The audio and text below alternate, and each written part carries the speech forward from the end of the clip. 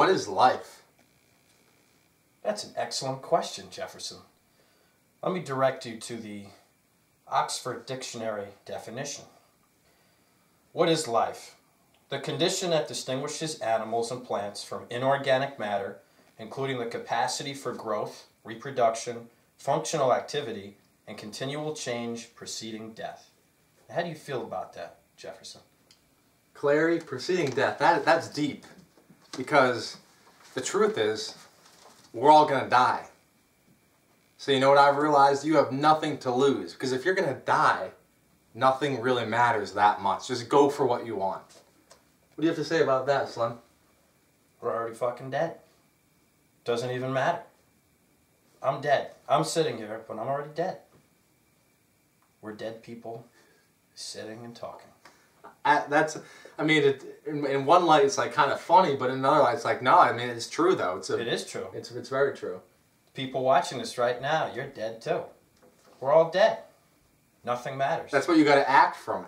Live your life as if you're already an old person looking back on your life, and live from that perspective, and then do whatever you want.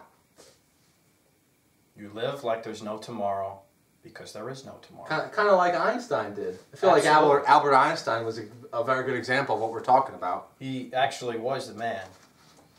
And clearly, from this passage, you must understand. Now I quote from the great Einstein. In a man of my type, the turning point of the development lies in the fact that gradually the major interest disengages itself to a far-reaching degree from the momentary and the merely personal, and turns towards the striving for a mental grasp of things. Wow. What do you take from that, Jefferson? The world is indifferent, is what I take from that. And I don't mean that in a bad way against any one person or thing or organization, but people just don't care. One way or the other, most people aren't indifferent. They don't think twice about what you're doing, so that's why we're saying, do whatever you want. A quick passage here from Eckhart Tolle on The Power of Now, as he says, you no longer need to derive your sense of self from your past. So what he's saying is that the past is gone forever. Just live right now. And in that regard, like Einstein did, he no longer worried about what everyone else was doing. He just did what he wanted to do. Any concluding thoughts, Slim? Over 2 million copies sold. So people are agreeing with this message. People are agreeing that you don't have to think about the past. You don't have to worry about the future. You can just do what you want right now. Even Oprah approves. Look at this shit. Oprah Winfrey.